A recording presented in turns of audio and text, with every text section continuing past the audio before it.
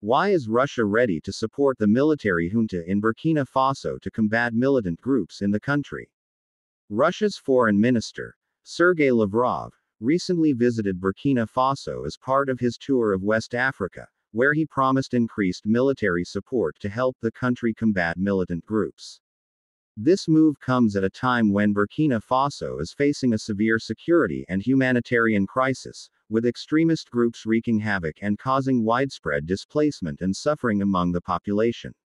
Lavrov stated that Russian instructors have been working in Burkina Faso and that their numbers will increase in the future. Russia has been providing military training and equipment to strengthen Burkina Faso's defense capabilities and help eliminate terrorist groups operating in the country. This support is crucial as Burkina Faso has been struggling to contain the violence and instability caused by extremist groups affiliated with Al-Qaeda and the Islamic State.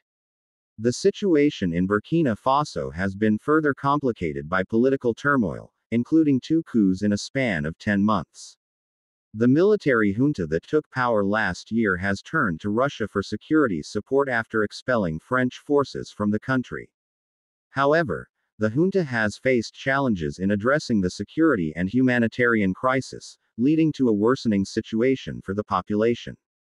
Burkina Faso has been ranked as the world's biggest neglected crisis for the 2nd consecutive year, with millions of people in need of humanitarian assistance. The Norwegian Refugee Council has highlighted the dire situation in the country, with millions at risk of starvation and displacement. The withdrawal of financial aid from Western governments has exacerbated the crisis, contributing to a vicious cycle of poverty, violence, and extremism in the region.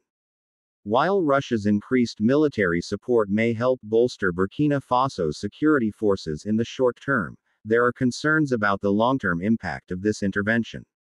The lack of humanitarian assistance and development programs from Russia raises questions about the effectiveness of their approach in addressing the root causes of the crisis.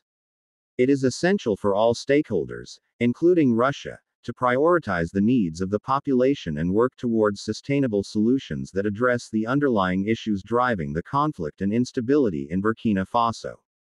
Russia's promise of more military support for Burkina Faso comes at a critical time when the country is facing a severe security and humanitarian crisis. While this support may help in the short term, it is crucial for all stakeholders to focus on addressing the root causes of the crisis and providing much-needed humanitarian assistance to the affected population.